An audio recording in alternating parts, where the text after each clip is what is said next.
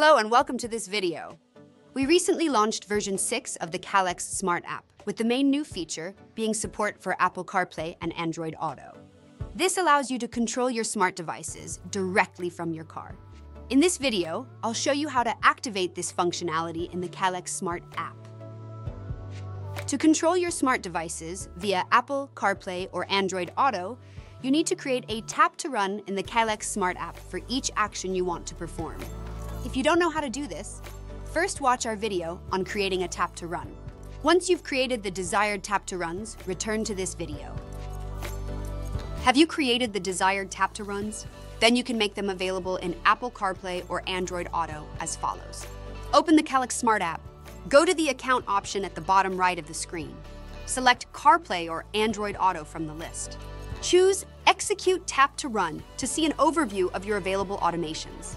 Add the desired tap to runs to Apple CarPlay or Android Auto using the plus symbol. You can easily change the order of display by holding and dragging a tap to run to the desired position.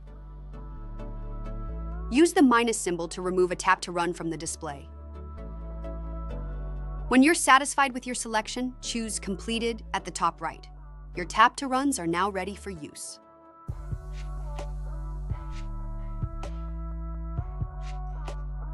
Now you can connect your smartphone to your car's Apple CarPlay or Android Auto system. Then select the Calex Smart app icon. Here you will find the tap to runs you have selected, and you can easily control your smart devices.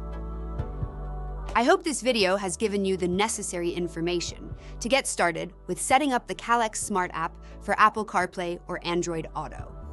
Thank you for watching. I hope to see you again in a future video.